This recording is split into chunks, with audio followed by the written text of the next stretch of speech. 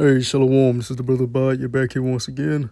Before I get started, like always, I want to give all praises and glory to Yahweh, Bahashem, Yahweh Shah, Bahashem, Rachahakwadash. The bonus to my teachers, the elder apostles of Great Millstone, and Shalom to the hopeful elect. This map that I have on the screen, this is a representation of the different denominations that make up Christianity within America. So this is, part of the reason they call America a Christian nation. But really, when you look at it, this map in particular, I'm sure you can find other maps, but dealing with this map in particular, you see where it shows you Protestant, Catholic, and Mormon. This is why Christianity in America is such a big hypocrisy. It's based on lies. It's not based on truth.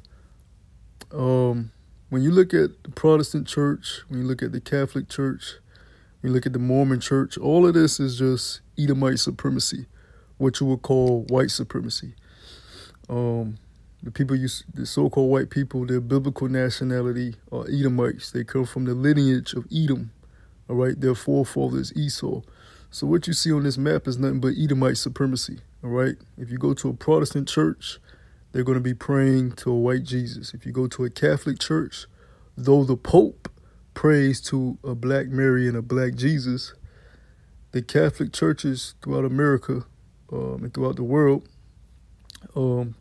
teaching to the average person, they are praying to a white Jesus. They have a white Jesus up in their churches. You go to Mormon, they got white images all throughout their Bible. All right. So it's based on lies. It's based on hypocrisy. And, that same rhetoric that they came with from Europe, because that's what it stems from. All right. Even though you did have you so-called black people, all right, primarily from the tribe of Judah, even though y'all did rule Europe and some of you were in some of these Christian denominations out there in Europe, it's the so-called white man from Europe, all right, these Edomites that came from Europe that brought these Christian denominations over here to America and established these Edomite Christian churches based off of these Edomite Christian philosophies. Hence, a lot of these slave ships were owned by so-called Christian men, all right, Christian Edomites, Christian white men, okay? Even during the slavery of you so-called Negroes, Latinos, and Native American Indians, primarily dealing with Southern Kingdom, Judah over here in America, even during your captivity, majority of your slave masters considered themselves to be Christians, all right? Whether they were Protestant, whether they were Catholic, whatever, all right? They called themselves Christians, all right? Even the Ku Klux Klan, they were burning crosses within, the yards of you so-called black people. So when America talks about it being a Christian nation, it's all hypocrisy and it's all lies. All right? All this is just Edomite supremacy. That's all this is. And that's why America is going to be destroyed, because it has nothing to do with the righteous way and the moral standards, laws, statutes, and commandments of Yahweh Bahashem Yahweh Shah. Yahweh being the Most High, who you would refer to as the God of the Bible, and Yahweh Shah, who you would refer to being the Messiah in the Bible. Okay? Those are the true term, I guess you can call them deities. Those are the true deities of the Bible. Those are the true powers of the Bible. Hamashiach Yahweh Shah and the Most High Yahweh. All right? Not God, not Jesus, not Jehovah, not Yeshua, all right? Not none of these Edomite terms that you've adopted, all right, from Europeans coming over here and enslaving you and colonizing you and indoctrinating you with their beliefs and their philosophies, all right? And one of the main reasons why this is hypocrisy, all right, let's go to the scriptures now. Let's go over to the book of Titus. The book of Titus, chapter 1. And let's go down to verse um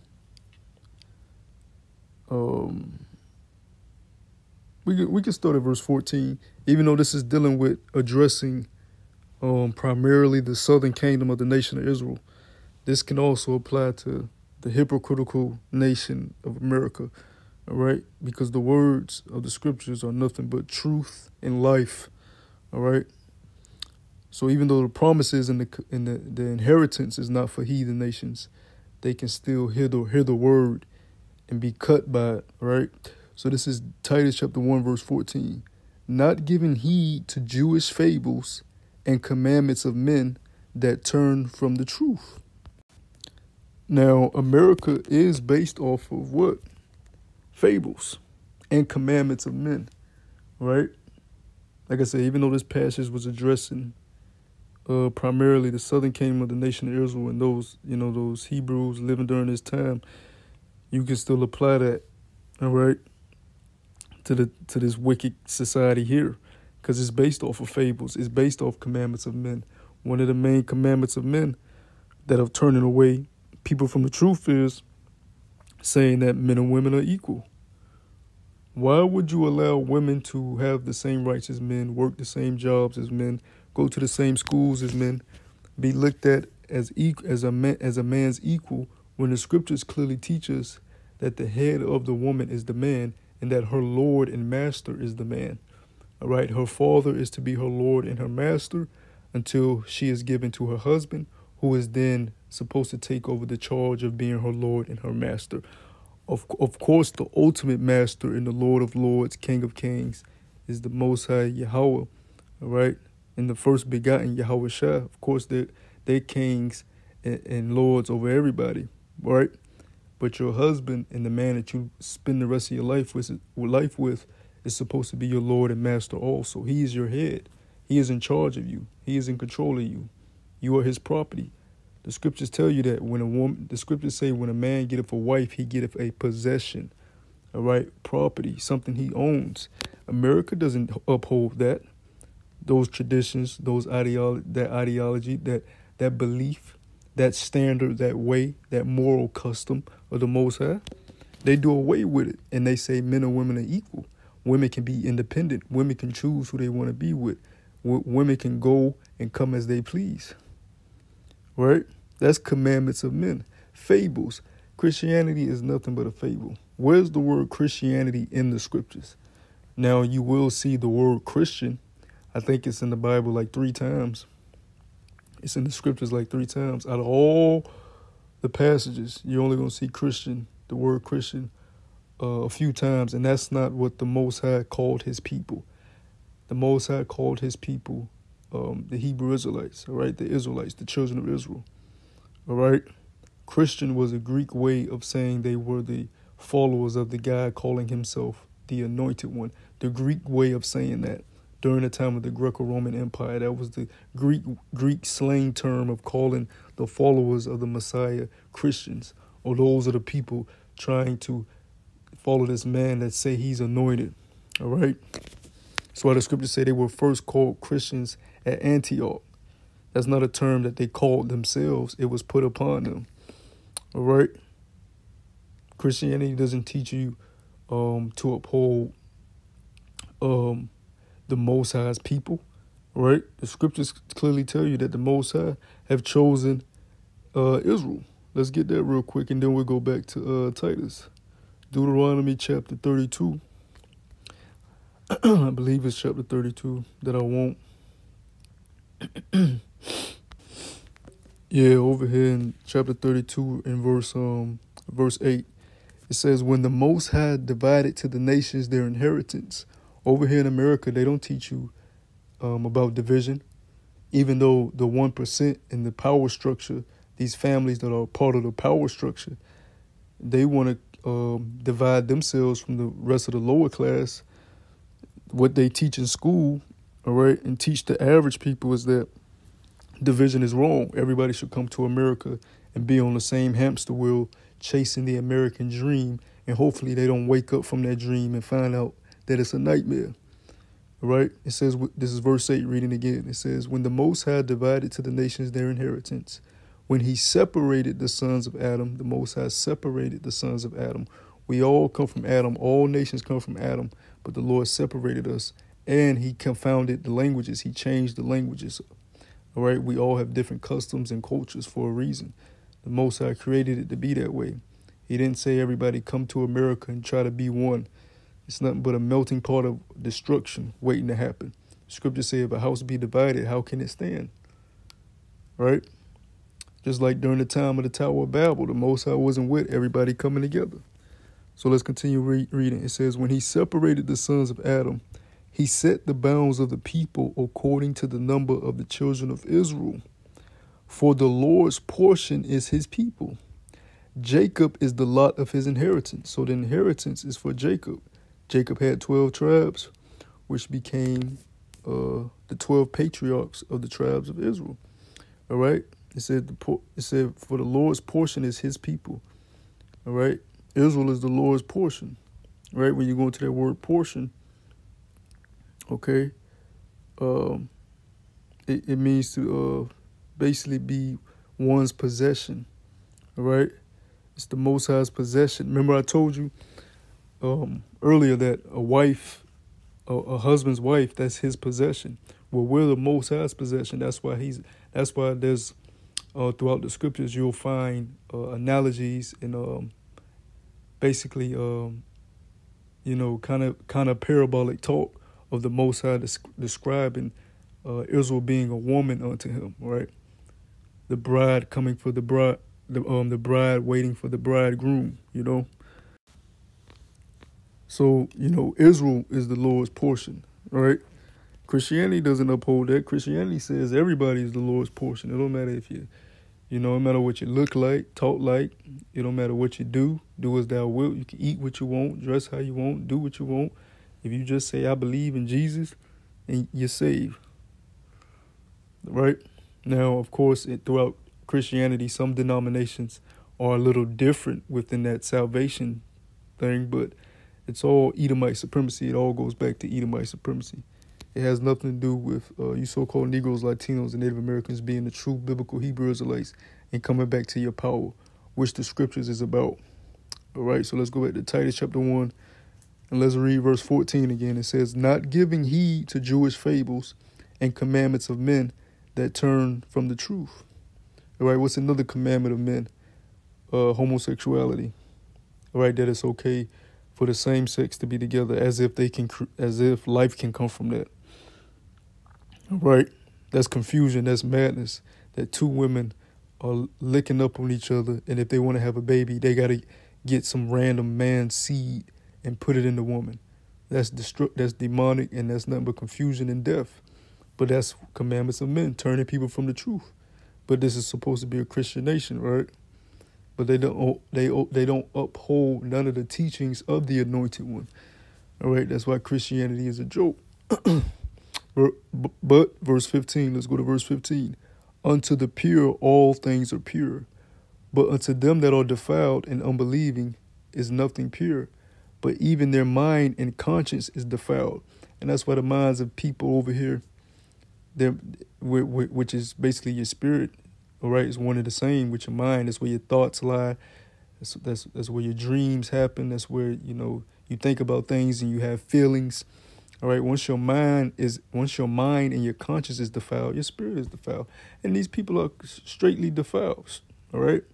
They're pursuing after their lust. They don't know how to bridle their tongue. They don't know how to get control over their loins. All right? They have no discipline. All right? They don't practice none of the righteous fruits of the spirit. All they do is chase after money and chase after their fleshly desires. And they keep destroying and defiling their spirit. That's what America truly teaches. But they mask it with this love everybody demonic Christianity, which has nothing for the scriptures, which has nothing to do with the scriptures or with the truth of the Bible. The scriptures say there's a time for love and there's a time for hate.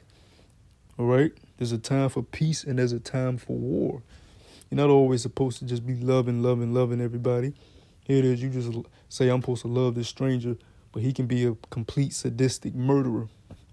That's how a guy like Ted Bundy was able to crack women over the head with a crowbar, all right, when he was on his rampage, okay, with that demonic Edomite smile they always come with because of that, oh, just be cool with everybody, love everybody. You don't know this nigga, but you got this nigga walking you to your car, all right?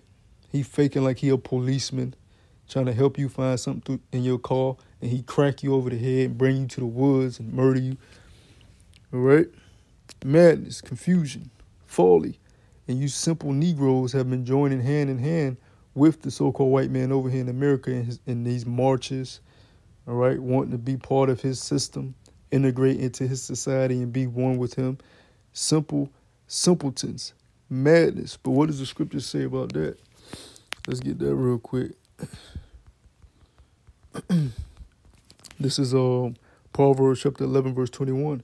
It says, though hand join in hand, the wicked shall not be unpunished, but the seed of the righteous shall be delivered. So though everybody over here trying to join hand in hand, sing lullabies, be on one accord, the wicked not going to go unpunished. The Lord knows how America was established. The Lord knows how America was founded, and it was not founded on the true principles of the scriptures. It was founded upon Edomite supremacy, philosophies, and ideologies. Because they'll tell you, oh, but in the beginning, America was founded on Christian principles. No, the fuck it wasn't. All right? If that was the case, you wouldn't enslave the Lord's chosen people. All right? You dimwits. Okay? You fools. Really, you love yourselves. Edomite supremacy. So let's go back to Titus chapter 1. And this is verse 16. It says, they profess that they know God, but in works they deny him, being abominable and disobedient, and unto every good work reprobate. If that's not America, I don't know what to tell you. They profess that they know the Most High, all right, but they don't do nothing he say, okay? and they damn sure don't listen to the prophets. They damn sure don't listen to us out on our highways and byways. We've been endowed and blessed with the true spirit, the true understanding, the true knowledge of the scriptures, and they don't listen to us. They're disobedient, all right? You tell them that they can't eat pork, shellfish, crab, lobster, oysters. Oh, yeah, I can eat what I want to eat. You can't judge me. That's that Christianity, fable, Edomite supremacy bullshit. That is not what the scriptures say. The Lord gave you a dietary law. The Lord gave you laws on how to live on the earth that he created for you to live on.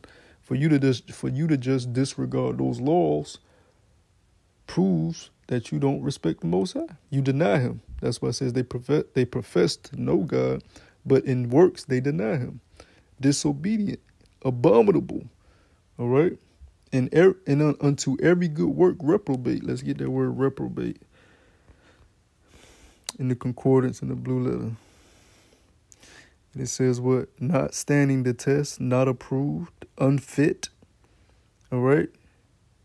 That which does not prove itself as it ought. So y'all reprobates. Y'all saying one thing, but you don't prove it through your actions, all right? You do the complete opposite. So I wanted to do a lesson on this map because I seen it. I'm like, America's not a Christian nation, all right? Actually, it is under the pretense of Edomite supremacy and Edomite Christianity, all right? Because we don't call ourselves Christians.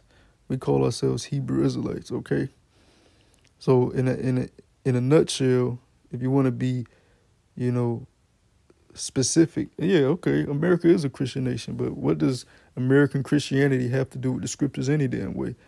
All right? So all the law is all a lie and it's all hypocrisy. So I wanted to do a lesson touching on that real quick. Lord willing, it was edifying. Till the next time I say, Shalom.